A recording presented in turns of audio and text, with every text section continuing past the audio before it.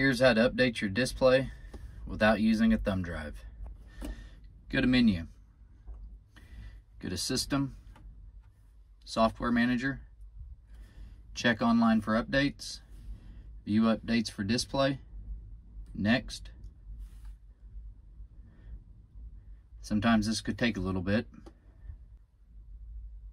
Okay, once it's found the updates, you'll see the ones that have check marks. That's what means. It means that this display has that application on it.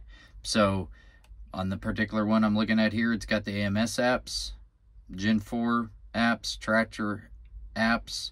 So that's the only ones I'm going to install. So then you can come down here and say download. At that point in time, you could continue going through the field. You can't shut the key off, but you could close that screen, close out of everything, and continue plowing the field, planting the field, whatever you're doing. Whenever it gets done, you get a little window shade that comes down at the top and say that you got a software update that's downloaded.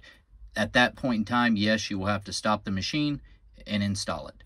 We'll wait for it to download, and when it gets done, we'll proceed on to the next step. Okay, it's done downloading. So you can see the window shade at the top. If we click here, it's going to take us to the software manager.